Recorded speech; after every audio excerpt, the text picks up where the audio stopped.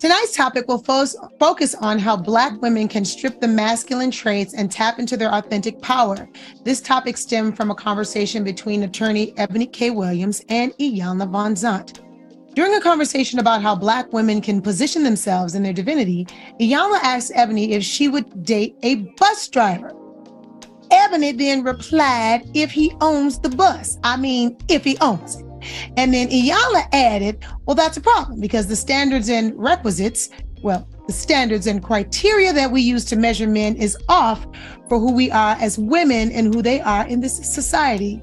So ladies, I know you've been seeing this conversation all over social media. What are your thoughts on this conversation? Vivica, let's go to you first. Well, Eboni, baby, you answered that question so wrong. I'm so sorry. Choices are everything. And I get it. You was being transparent and straightforward, but boy, did you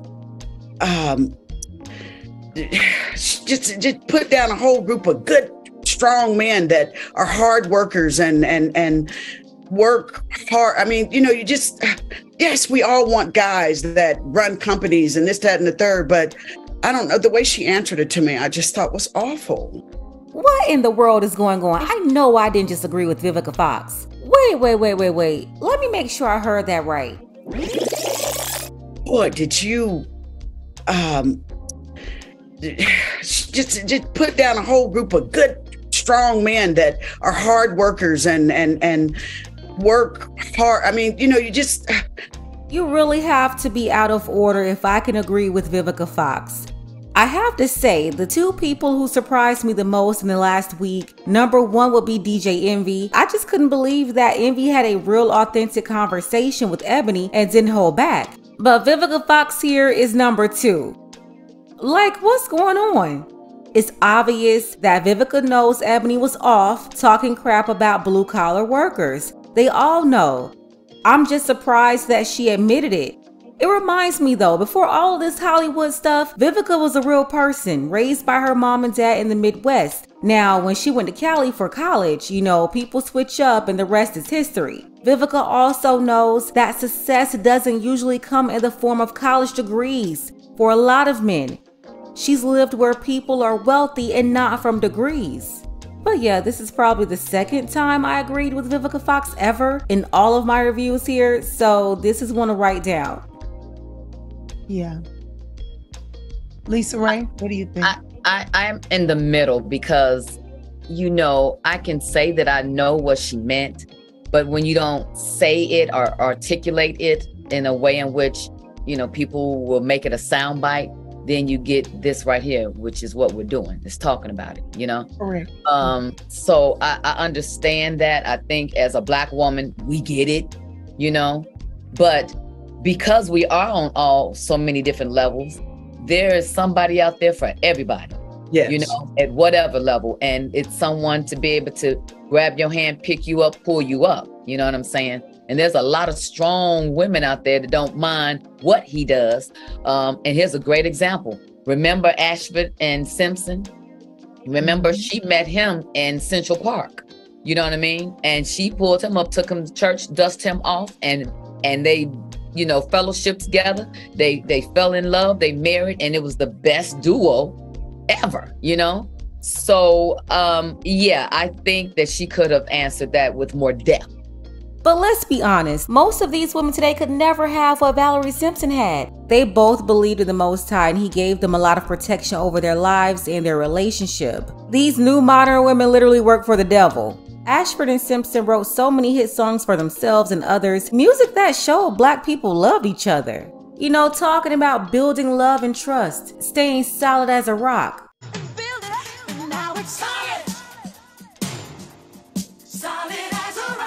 They wrote a bunch of songs for the greatest, including Marvin Gaye. If you need me, call me, no matter where you are, no matter how far. Don't worry, baby. Or this one right here. Ain't nothing like because ain't nothing like the real thing, and you're all I need to get by.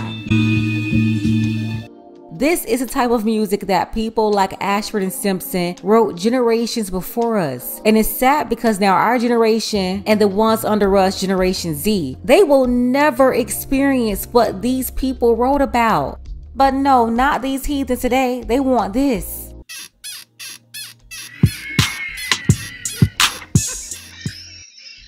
Back to Lisa Ray though.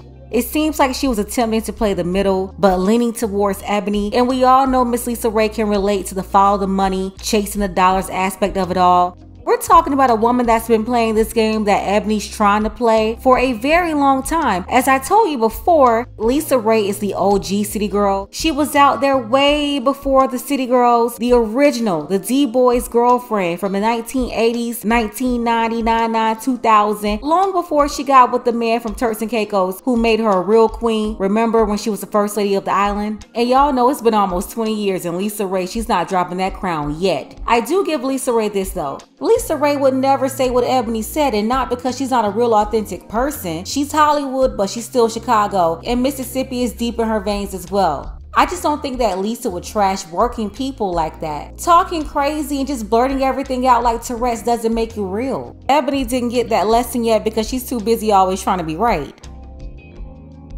I agree. Wow.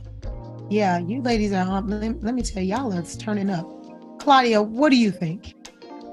Actually, I think if people were being honest, a lot of people would agree with her. But, you know, because someone else did it, we can all point at her and be like, aha, she's being mean. She's putting down the bus driver community. This woman is a woman that went to college and universities and got her several degrees and is a lawyer that probably makes a lot of money. And out of all the talking in circles Eboni was doing, this is one thing that she would not come and clear up. The rich lawyer narrative that they keep running with is just a lie. First off, Eboni was a public defender. And despite what a lot of people think, most lawyers are not rich. It's different levels to this. Now, don't get me wrong, there are lawyers with money, but Eboni wasn't one of them. All law is not the same. It's been documented that public defenders are not paid enough. They are overworked. They get a bunch of cases and it's extremely stressful. So I'm not saying any of this to downplay public defenders. Claudia is just ignorant to how all of this works. The average pay for a public defender in North Carolina typically falls between $51,000 and $64,000. And that's now in 2023. Titles like doctor and lawyer doesn't mean rich. It's a lot of you watching right now that make more money than what Eboni made as a lawyer. And obviously Eboni was not rich. She admitted to being arrested for allegedly trying to steal $250 designer shoes. Not to mention, she was running from the repo man at one point. What happened is, a lot of deflectors Googled her net worth because one, they didn't even know who Eboni really was. But Google is inaccurate about that number, and no, Eboni is not going to tell you this because she's been faking it until she make it. She believes that the lie makes her look better, so she won't clear it up. That's been her strategy the whole time. Fake it until you make it. She did not get paid much money as a lawyer. She didn't even practice long enough to really have any experience. The first few years as a lawyer, you don't even know what you're doing yet. She also didn't make that much money at Fox. Revolt didn't pay her $1 million. That's why I'm wondering, where is Claudia getting she's got all this money rhetoric from? Again, public defenders don't make a lot of money. Even the public defender, the top public defender in the office, they don't even make $1 million. So yeah, there are millionaire attorneys out there, but Eboni was not one of them. And I don't think she was putting down bus drivers. She said she wanted to date the owner. We've all talked like that. And I think if we keep it honest, white women don't have to explain this kind of stuff. But when Black women do it, we want them so quick to say they're down an entire community. It's so dramatic. Here we go again with this Black woman, white woman mess. Claudia is the biggest half Black woman with a white mama that's always trying to bait Black women into arguing about white women and comparing themselves to them. But every time you turn around, she's trying to pull this emotional strategy on Black women, really playing on insecurities to get Black women riled up. Since Black women called Claudia a colorist years ago, she's been going extra hard trying to find a way to connect and relate to the sisterhood by talking this sister girl talk. She went from a beauty queen to now basically coming off as some loud, mad, strong Black woman. And because Claudia started talking the sister girl language, Black women completely forgot why they fell out with her, and she's been playing them like a fiddle now for years. Claudia will do this time and time again. She'll get on a panel, get Black women angry, and lead them down some dirt road. It's straight up sabotage. And to address what Claudia was saying about the Black woman, white woman thing, no, they don't have to tell white women to date plumbers, bus drivers, and other blue-collar workers because they already do. Some white families are ran by white-collar men, and some are ran by blue-collar men. White American women are not running around crapping on service workers because they're taught to respect Paul the plumber, respect Tim the handyman, respect Bob the bus driver, the shoreman. They respect military men. They respect firemen. They respect Larry the lawn guy. I talk to the wives of these men all the time. White, Black, Hispanic, all of them. The truth is a lot of their husbands are at 6 figures, even 7. Some lower than 6 figures, but they're all contributing to that generational wealth that Eboni was talking about because they're sticking by their men. They kept their families together. I know a bunch of Marias. She's proud of her husband. Even if he's not making 6 figures, they are both putting in work, but in different ways. They have different roles and duties. She's not just sitting up in the house trying to figure out how to order Balenciaga. And guess what? They're happy, working hard. Blue-collar work, honest work. They send their children to school if they want to go. Or they teach them trades to be able to earn money at 18 years old instead of having to spin the block. Every Black family I can vouch for that's doing well, personally, is usually because of the husband's blue-collar work. Every single diesel mechanic we know makes 6 figures. They make more money than Eboni did working as a public defender. But this is what I'm talking about. Black people only respect fake people on television. If you don't have a number on your back or a ball in your hand, then you're nothing to a lot of these people. You gotta be tap dancing on stage or have some sort of advanced degree for them to think that you're somebody. When Black men with trades and their wives are the ones responsible for the numbers we do have in Black home ownership, they actually have equity. Not just a bunch of bimbos buying $700,000 houses with high interest rates, Eboni. Yeah, I can't get over how Eboni was basically bragging about Black women getting scammed out here with these prices. They're about to be upside down in a second, and then they'll represent the highest number of foreclosures as well.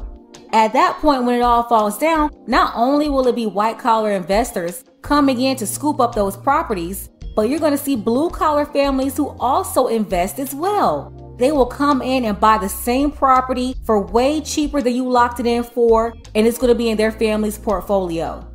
People like Claudia and Eboni, they love pushing out these lies to make these rebels feel good, and nobody's telling them the truth, which is why a lot of them will find themselves in the same position, identical to 2008. It's so dramatic. She thinks she's better than him. She's this, she's that. And then she followed up. And I do think, people may be turned up by the way she comes off. She's very intelligent. Having a degree doesn't make her intelligent, and not having a degree does not make you dumb.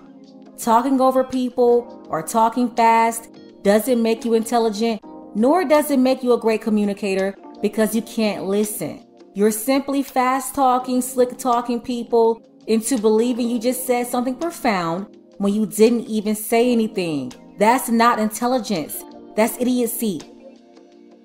And, I could see how people could be offended if they did, in fact, drive the bus. But I don't think she was shitting on bus drivers. She said what she wanted. How was her preference wrong? I agree with her being able to have her preference. Eboni can want whatever she wants. I'll tell you one thing, though. How's that working out for you, Eboni? But no, her preference isn't the problem. She's the one who can't attract or keep her preference. And yes, I understand that's as far as the feminists can take this conversation. That's the only argument they continue to make. But the real problem here with Eboni is that she's trying to make her preference Black women's preference. Listen, we could care less about Eboni and her preference. She's 40 and single making PSAs like this. I'm telling you, she already blew her chances. So no, Eboni, she lost. And now she's trying to bring other Black women down with her. Misery loves company. I'm not the one to try to change old women. I've said this time and time again. You cannot mold stale bread. they better go over there to Iyanla for an exorcism or something. I'm talking about souls being targeted here. The young souls that Eboni is trying to target to follow her down the dirt road to misery. We got to sit here all day and hear men say what they want. You got to have a big bone. You got to have this, got to have that. If I don't fit to that characters, if those traits, should I be like, oh, he's a this or he's a that? He don't like girls like me? I just think we got to just give people a little bit of grace. And then the sound bites, like you said. I think you're right, Claudia, because that's what I mean. It's like when we black women, we should get it because we have said that before. But because they want to take it and run with it. And if you're that kind of person, i.e. me, you know what I mean? I have been Lisa Ray said, and I'm like, Lisa Ray said what now? You know what I mean? But you know what I mean? So I can't no longer hold on to that. You know what I mean? I have to say what I mean and take out the narrative of what they thought thought they heard I said. But Lisa, Eboni did that. She cleaned it up twice, but the paperwork is still dirty.